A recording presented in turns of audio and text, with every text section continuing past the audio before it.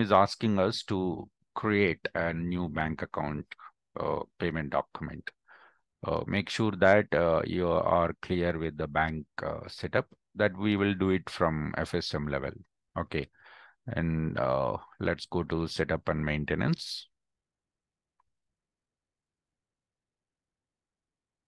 Let's go to financials offerings, go to the bank account. Bank and bank branch, generally we don't find much information because those all are just for informational purpose. Hierarchy will be maintained, but complete our work will be at account level, which is configured at legal entity. So we have to choose the legal entity. If we know the account name or number, it's fine. Then you can directly search. If you are not clear, then you can search with your legal entity how many bank accounts are there for this legal entity and choose this bank account. And we have already payment method, but that is already in use with some other file. Payment file is already there. Yeah, seems this is skip a document here. Let's go for create another payment document here. And I'm mentioning that here it is Sony Pay document. And I would like to use the stationary format, standard format. I would like to go ahead.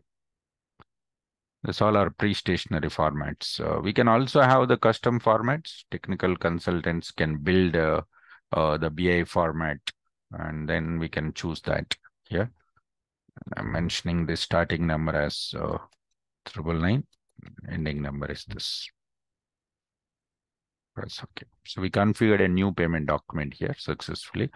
Let's go for select this payment document while making the payments to suppliers. This is how we have to resolve the issue if we get at the time of making the payment to the supplier. Let me show you. It will be clear now. Let's go to payment and try to make the payments to supplier by selecting the invoice. Create payment. Choose the business unit here. So bank account will be configured at what level? Legal entity, means legal employer level. So choose the supplier name. We do not want to recommend any discount. Let's choose this disburse and choose the payment method, check.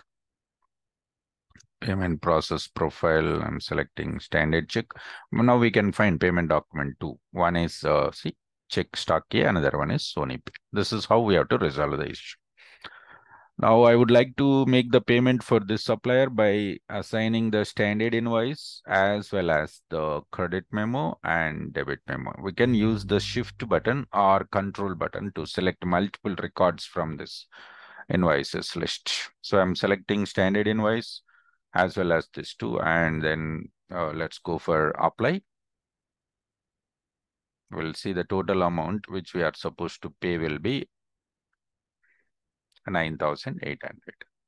This two credit memo and debit memo we have already attached to the standard invoice here, right? Let's go for save and close. This is how we can perform credit memo and debit memo and attach those things to the invoice and make the payments to the suppliers. And during this payment, if we get any problem regarding the payment method, then we are supposed to payment document, sorry, not payment method, then we are supposed to configure that at bank account level. Okay. Thank you.